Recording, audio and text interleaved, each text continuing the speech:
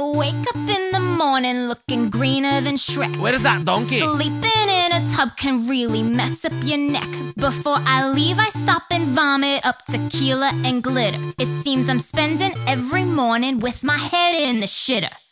Got vomit up in my hair, but I'm way too sick to care. Now I'm falling down the stairs. I pull myself off the floor, then I'm almost out the door. But my family is waiting for me. Oh crap, not again, it's an intervention. It's cool, I'm fine, I can stop it anytime. That's a lie, you won't try. Now you've made your mother cry. Look! I'm outta here, this is queer. I just drank a couple beers. Don't leave, we love you. We even hired Dr. Drew. This pattern needs to end. I think I have to puke again.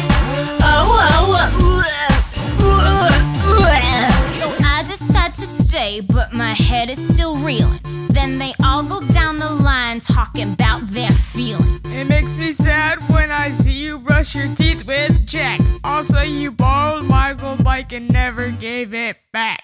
Stop showing off your butt. You're making young girls act like sluts. And you're starting to get a beer gut. Beer gut. This behavior's a dead end, and P. Diddy is not your friend. You'll end up like Lindsay Lohan. Low. This is whack, I feel trapped. We want the old Kesha back. Screw you, Dr. Drew, and your stupid camera crew. Hey, you don't have to shout. We're just trying to help you out.